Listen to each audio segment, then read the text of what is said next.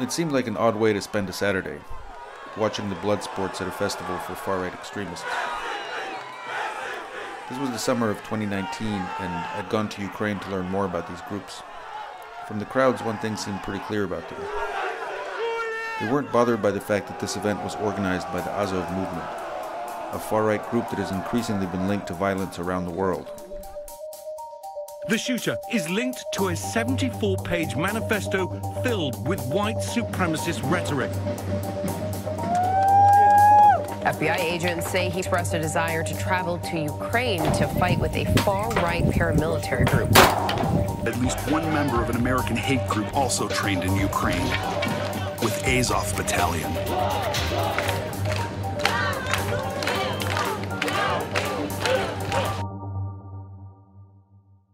According to the FBI, domestic terrorists killed 39 people in fiscal year 2019, making it the most deadly year for domestic terrorism since the 1995 Oklahoma City bombing. The threat of white nationalism has evolved since Oklahoma City, where a domestic terrorist used a truck bomb to kill at least 168 people. Police don't tend to see such terrorists as lone wolves acting in isolation anymore. It's become clear to law enforcement that these attackers often have links to a global network, one with common goals and a shared ideology. We are looking very hard at white supremacists or neo-Nazis here, connecting through social media online with like-minded individuals overseas, and in some cases actually traveling overseas to train.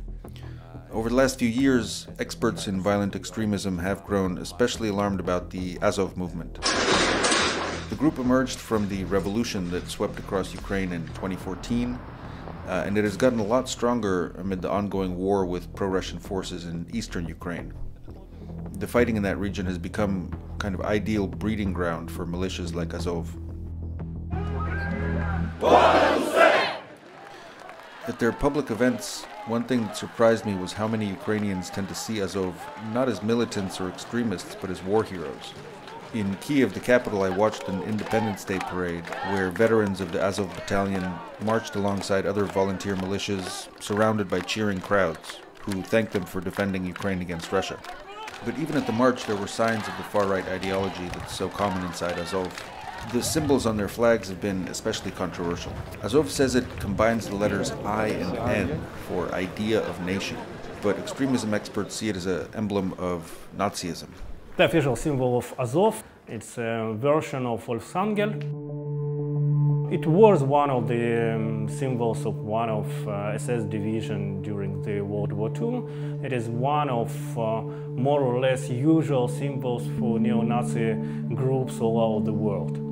And it's not just about their symbols. When it was founded in 2014, Azov drew many of its commanders and recruits from Ukraine's most notorious far-right groups, including outright neo-Nazis. We basically recruited everyone who could hold weapons in their hand when the Ukrainian state was paralyzed and the defense of Ukrainian state was totally in the hand of Ukrainian volunteers. So there were many war adventurers, guys who believed that they are on kind of ideological tour to save maybe the future of the West and so on and so forth. So the future of the white race? Or, yes, yes. Azov's paramilitary wing is now a major fighting force, with its own bases and training grounds near the front lines of the war against pro-Russian forces. After the Veterans Parade in Kiev, I interviewed Andrei Beletsky, who founded the Azov movement in 2014. Это воинское братство, это люди, которые не просто служили вместе, вместе проливали кровь, переживали гибель товарищей, сладость побед, охраны общественного порядка на улице. Мы создаем отряды самообороны, которые помогают поддерживать порядок на улицах. Azov's leaders have also tried to break into politics. They failed to win any seats in parliament during the most recent elections in 2019, but their plans in Ukraine are ambitious. Сьогодні ми відпочиваємо, але навіть відпочиваючи, ми пропагуємо наші нові українські цінності. Бути сильними і сміливими, бути єдиними і відчувати братерство своєї нації. What worries officials in the West is Azov's recruitment strategy. It's tried hard to build friendships with far-right groups around the world, especially in the US and Europe.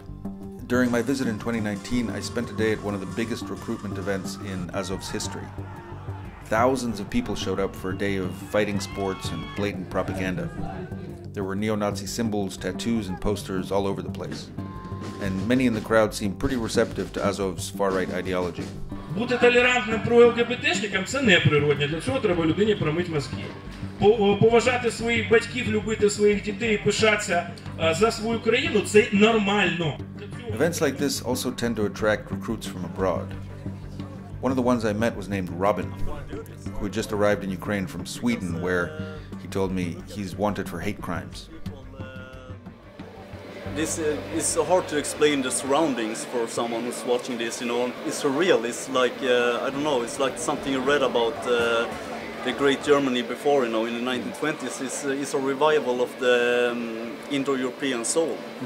And it's all happening here in Ukraine.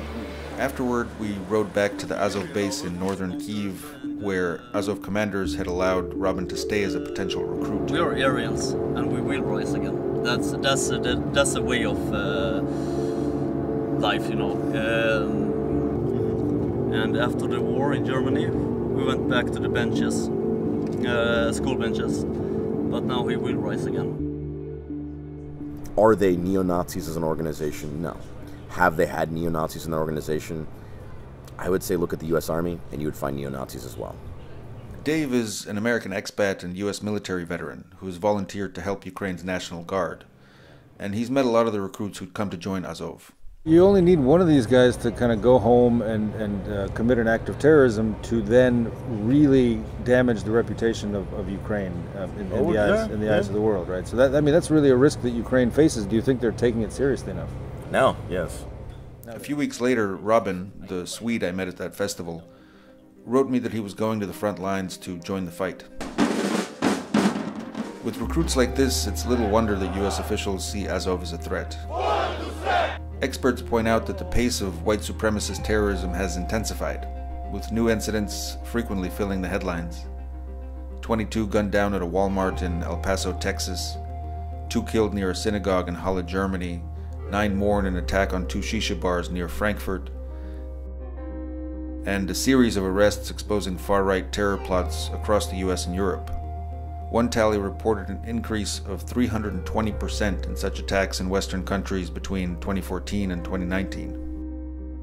Я знаю, я вірю, я переконаний, що ми готові до боротьби, що ми готові бути сміливими і сильними, що ми готові перемагати. Бо за нами Україна, а перед нами наша остаточна велика перемога. Слава Україні!